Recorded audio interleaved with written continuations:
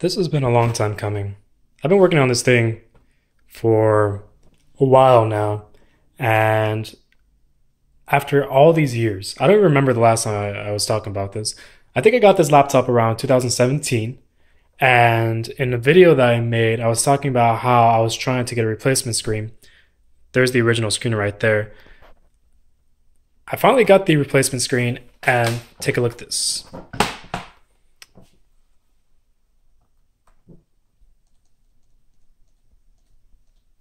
Oh, it's beautiful, right? Look at that. It's a Libreboot T60. Oh, it's so pretty. I shouldn't touch the screen, but it's matte, so you're not even really going to be able to tell. This took a while to do because the T60 is very peculiar about which screen it's able to take. Specifically the 16-inch version, which is this one right here. This is the 1600 by 1200 display, so it's very, very nice. The reason why Libreboot wouldn't work with this display, the stock display, is because it's only able to take the IPS displays. Let's take a look at what I'm running on it right now. See, I'm running Dev1. I'm gonna pause the video for it to load up real quick. Signing in right now. So here we are. I'm using LXQT because it's very low on RAM usage. I'll actually pull it up real quick. I like to use emacs. I discovered emacs and how to use it properly not too long ago, and I fell in love with it. So if we do free, very, very little RAM usage. When I used Mate, which I love using Mate, but it's not very good for this computer, using somewhere around 400 idle. A Libreboot T60 is a very wonderful machine, but it has a couple flaws built into it. I'll try and see if I can hold it close so you can hear it. I'm not sure if you're able to hear the really high-pitched whine that it does, but this is a common problem with a lot of Libreboot laptops, this high-pitched coil whine that comes from the fan here. I'm not really sure why it does it, and when you turn off the computer, it still makes that whine, and that's because the battery is plugged in. If you pull out the battery and plug it back in, it stops it altogether, but when the computer's running, it can get a little annoying. So if you do power top, you just have to go into the tunables tabs. Just set everything to good. That's one of the little niggles about this computer. You do have quite a few quirks. With a T60, another quirk that you're experiencing is that even though the system supports 4 gigabytes of RAM, it's only able to read about 3. You notice that it only has a total of 3.1 gigabytes available, even though there's 4 gigabytes of RAM installed on the system right now.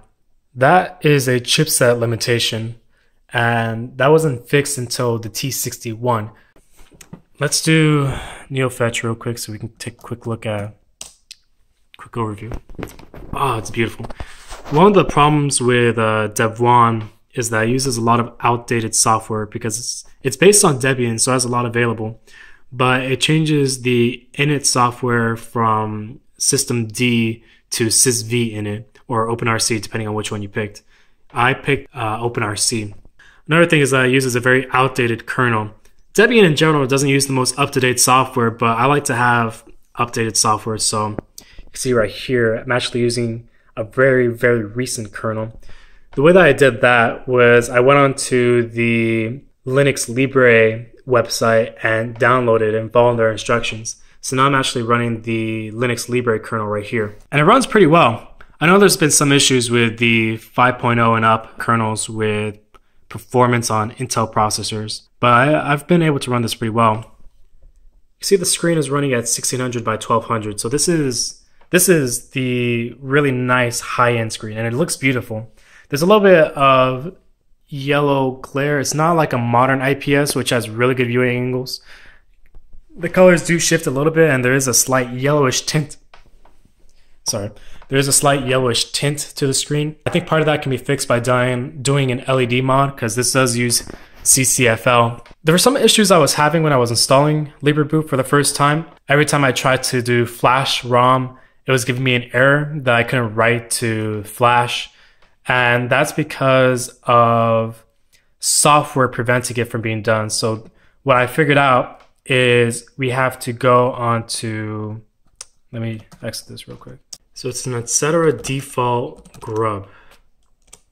What you have to do, there's this line here, and you have to set this, either this line or this line equal to IO mem equals relaxed. And when you do this, this is going to make it so that you would actually be able to flash the ROM onto the memory chip that's on here for the BIOS. And if you don't do this, then you're going to get an error with the T60. I actually tried out a lot of different operating systems on this computer before I settled on Dev 1.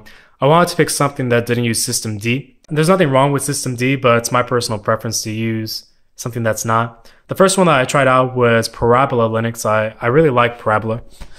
There were some issues I had with it. The installation process is not intuitive at all. Like it's really, really shitty. And I might do its own video just how to install Parabola Linux for people like myself that aren't the most experienced Linux users, but are interested in trying out something more free. Other things that I tried out Jagora. I tried out Triskel. Triskel was pretty cool. It worked for a little bit. It was running Mate. I couldn't get the net install working for some reason, so that was a little bit of a shame. Also, the graphics fucked up, and that kind of ruined the installation. I'm not sure what happened there. I also tried Vanilla Debian and Vanilla Arch. I tried Artix Linux. I also installed Geeks on here for a little bit. Geeks is pretty cool. I love Geeks. I use it on my desktop. In the end, I settled for Dev 1. I managed to get it to work. It wasn't working at first. I had to do the live install instead of the net install, and that worked much better. But for the gist of it, the whole thing, it's really, really pleasant. I'm going to show you boot up time. When this had the original BIOS on it, it would take about a minute to boot up. But now with Libreboot, it's much, much faster. So I'm actually going to do complete shutdown. So if we do cold start, we're going to see how quickly it turns on, right? Just going to show real quick. I'm going to press enter as soon as it comes up. For some reason, it doesn't default to, like, the selection starts on advanced options rather than just the kernel that I want it to be. But look how fast that is. That's so fast. It's way faster than when it was just the stock BIOS. The hard drive is also an SSD, so that helps a little bit. But my goodness, it's so much faster than what it was before. Let's turn this back off again. So the screen that we have right here, you'll notice there's this little thing right here. This is the inverter board.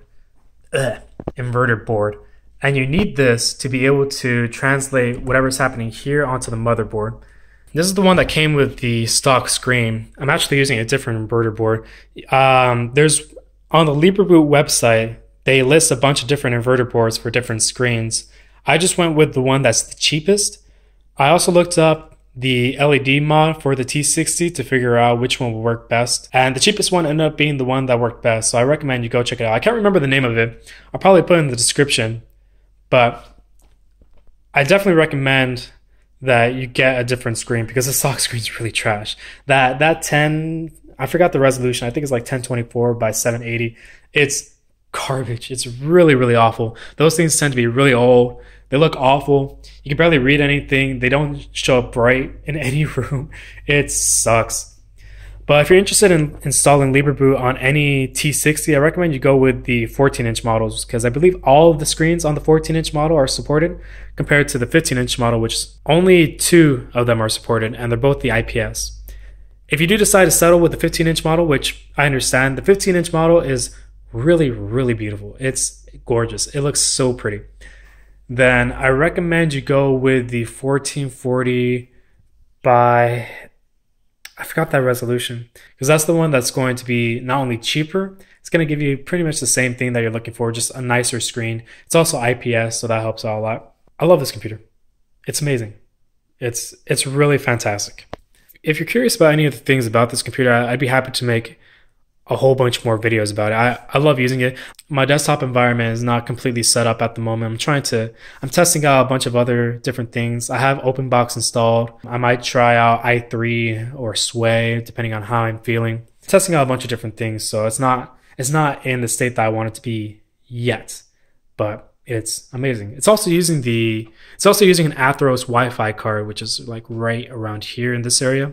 The Atheros Wi-Fi card has drivers that are included within the kernel already, so it just works right out of the box. Nothing necessary. So you really do get a completely Libra experience. For general use though, I think something like a T400 or an X200 would probably be a little bit better. Up until they Libreboot the T61, then you can maybe consider this, just because it is a bit limiting to only be able to use 3 gigabytes of RAM. But I personally make use of it. It's really all that I need. 8 gigabytes would be nice, but I don't necessarily need more than 3. I can make do with that. Firefox works well. Emacs works well. Dual core is pretty much enough for what I need to do. I don't really... My more modern laptop has dual core with hyper-threading, and this can pretty much accomplish the same things that computer can do. Maybe a little bit slower, but it's enough.